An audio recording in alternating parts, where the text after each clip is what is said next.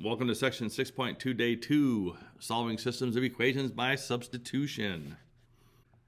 So we're going to write to word problems today. You sold 2 different types of wrapping paper for your band fundraiser. One type sold for $6 a roll and the other for $8 a roll. You collected a total of $92 for the 14 rolls you sold.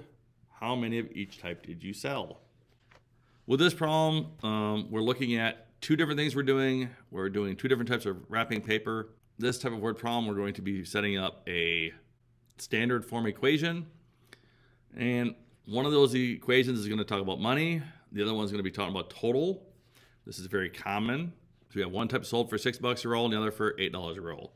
So I'm going to say that X is my $6 roll, Y is my $8 roll.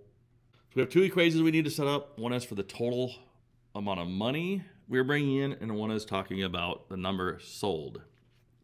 So we have to look at the $6 rolls, 6 times how many rolls we sold, plus 8 times how many rolls of those we sold, has to equal our total money.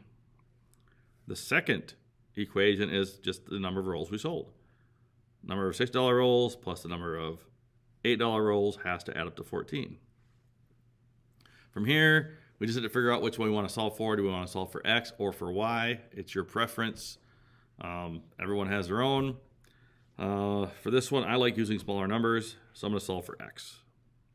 We're going to subtract Y, and we get X equals negative Y plus 14.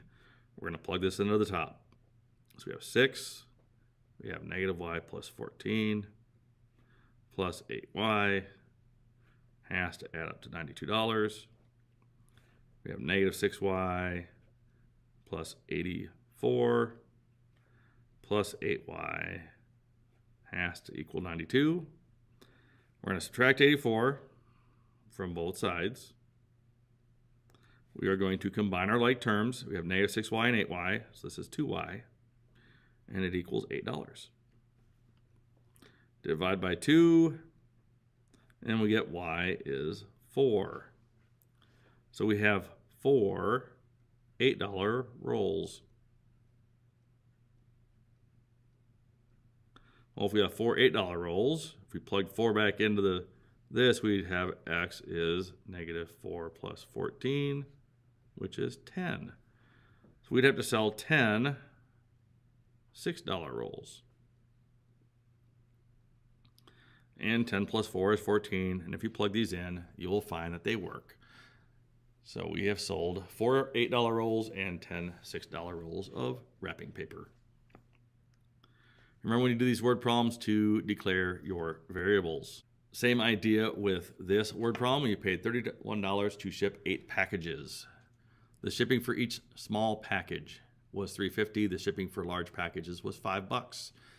How many of each type did you ship? Again, we need to declare variables. I'm going to say X is small. I'm going to use Y is large. You can call them what you want.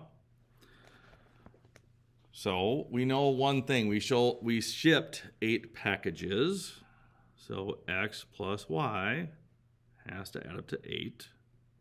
We know the cost was $3.50 for a small, plus $5 for the larges, and adds up to $31 total. So now again, we decide which one we want to, oh, I forgot my X. Now we need to figure out which one we want to solve for. Do we want to solve for X or for Y for our substitution? Again, it's up to you which one you want to do.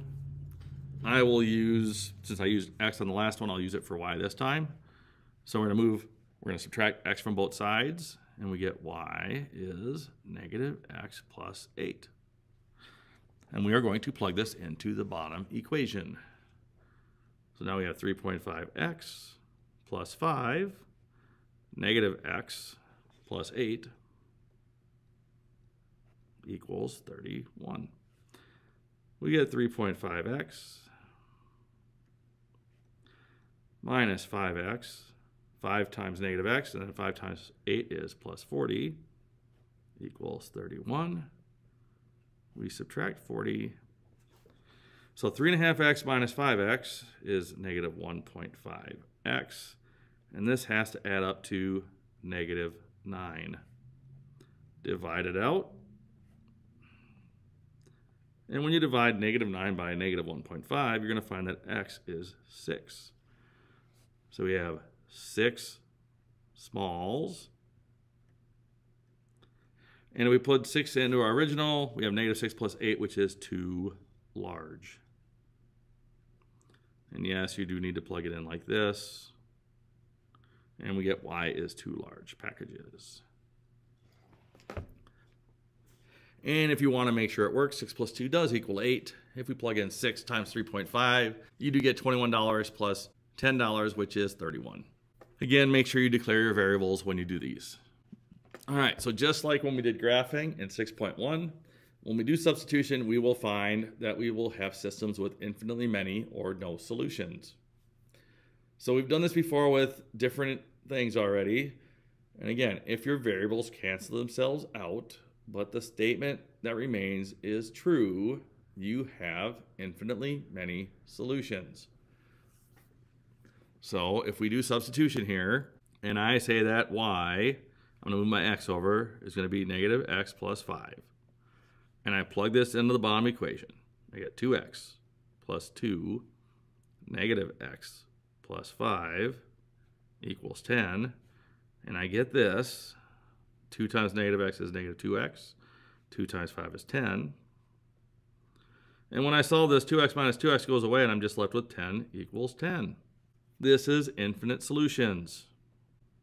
And what happens if you would graph these, they are the same line.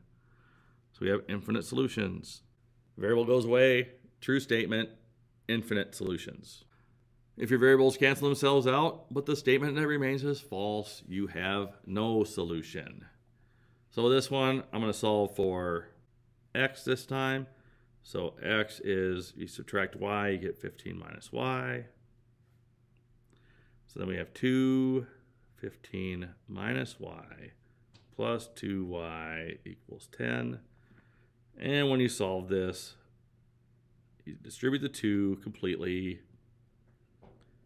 And we get the -2y plus 2y cancels out, going to 0, and we get 30 equals 10. That's a false statement. That means there is no solution.